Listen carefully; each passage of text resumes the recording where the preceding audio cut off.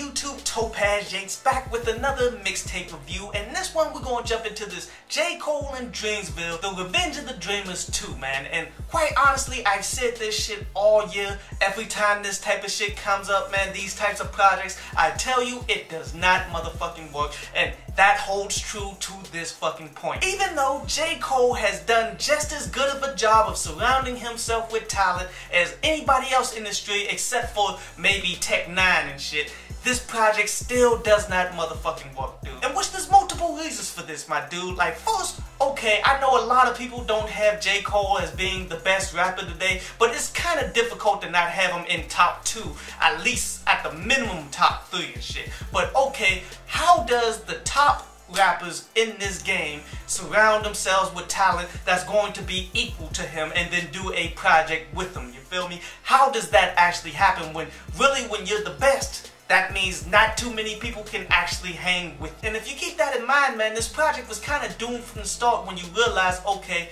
if Cole ain't on it, then it's not on the level in which it kind of damn near needs to be. And J. Cole has done the best job outside of Tech 9 and shit of surrounding himself with talent, because I definitely do enjoy these guys' individual projects, but as you listen to them, especially on a project in which J. Cole is focused on, you kind of realize they trying to do the same things that J. Cole is doing, which is another huge damn mistake. Like, go back and look at Rockefeller back in the day. Why is it that Memphis Bleak, Beanie Siegel, all of these other gangster rappers never achieved the level in which Jay-Z accomplished, but yet when the polar opposite artist comes through, all of a sudden he blows up to that level where he's damn near equal to Jay, and that's Kanye West. Looking at J. Cole's artists, man, a lot of them are following down the same footsteps, doing the similar types of music that he's doing, and that just quite doesn't work when you're building a record label. You want to have a bunch of different fan bases, audiences all coming together to boost up the label, not having everybody duplicating the main star, because none of these other people are going to achieve that same level. And we see that in a bunch of these tracks here. Like, quite honestly, my favorite tracks off of this project would be those Folgers Crystals. Awesome track from beginning to end. I also like that Cage Balled, in which what he's rapping about here is the prison industrial complex and such. He's given us both deep concept and a damn good song at the same damn time, which a lot of MCs really do not do that shit. But besides those, a bunch of lackluster type performances, man. Like, take that Omen 48 Laws, man. Comes off as a track that J. Cole had and just handed it off like you need this in order for you to become better, but yet Omen can't follow through like J. Cole would follow through. Same thing with that Boss Night Job and such, in which J. Cole is featured on that shit, and it sounded like it was his track from the fucking beginning instead of a unique track to him. There's really only but a few joints on here that are rather different, and that's like that Cozz with Tabs, in which that kind of comes off as a Migos type track, but yet on a much higher skill level. And the thing about that is, any type of music with the right artist behind it can become a better type of music, and I think that could happen with the Migos style, but this right here is not it. It's not reinventing that. It's not taking it to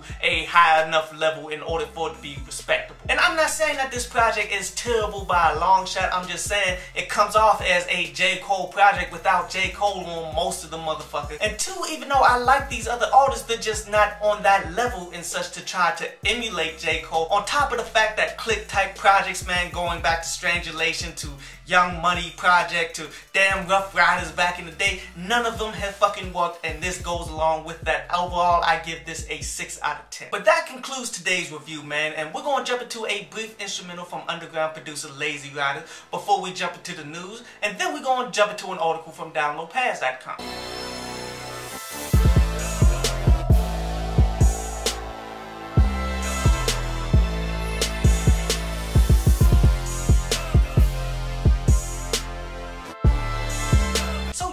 Lil Boosie came out and said that he had kidney cancer and he had to undergo surgery today, in which he did it, and they're saying that it was successful, man, so I'm very happy for that, man. Hopefully Lil Boosie get well soon. But anyway, on to today's article from downloadpass.com, and today's article is about people complaining about their decisions that they make. And you know, this is one thing that always irritates and pisses me the fuck off, dude, because ain't nobody telling you to do the things that you need to motherfucking do. Like, we come across too many motherfucking rappers out here that's complaining about how difficult this approach is, how hard rap is to succeed in.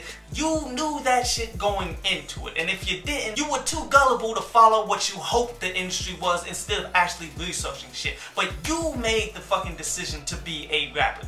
No need to complain about that shit now. You did it. Now it's time for you to work at that shit. Like, all the complaining and bitching these people do is merely them trying to convince others to say, okay, it's cool for you to give up. When it's not. Either you do this shit or you don't. There's no need in you complaining every motherfucking step of the way.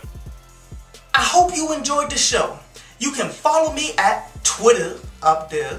And you can go to downloadpads.com, that's down there, to read today's article.